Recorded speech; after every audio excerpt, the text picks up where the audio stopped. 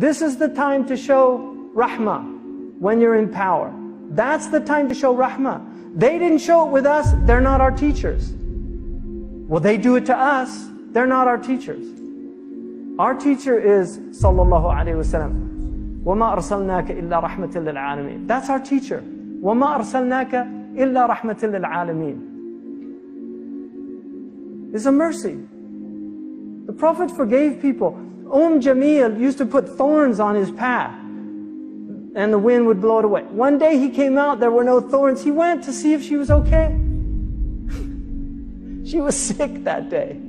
So he visited her. It was his aunt. SubhanAllah. Where is that? Where is that akhlaq? Because I look at the Muslim world and I don't see the Prophet coming into Mecca. I don't see Salahuddin al-Ayyubi coming into Jerusalem. I don't see Amir Abdul Qadir al-Jazairi dealing with French prisoners with such dignity that they even went back to France and had to praise him. Where's the akhlaq when people spitting on him, throwing rocks at him, his feet are bleeding, and the angel comes and says, you want us to smash these two mountains?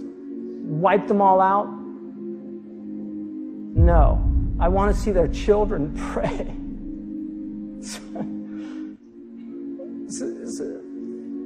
It's a different, it's just a different perspective.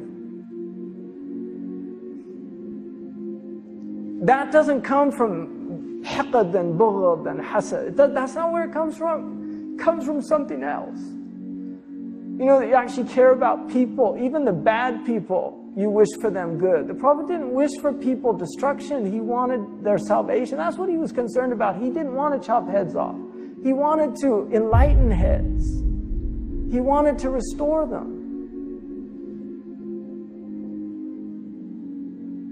You know, that's who our Prophet ﷺ is. And I don't see him being represented anywhere in our ummah anymore. I don't see it. I wish I could. I wish I could say, you know, look, this is Islam. Here it is.